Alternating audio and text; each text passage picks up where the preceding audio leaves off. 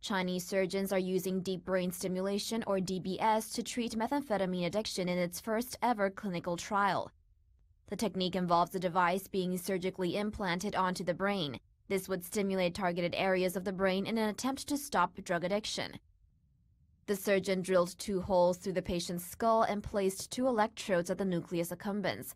This part of the brain is believed to be connected with addiction. Next, the man had a battery pack implanted on his chest to power the brain device. After 2 days, the doctors switched on the DBS devices to activate the electrodes. There are risks to the surgery. These include seizures, infection, or potential death via brain hemorrhage.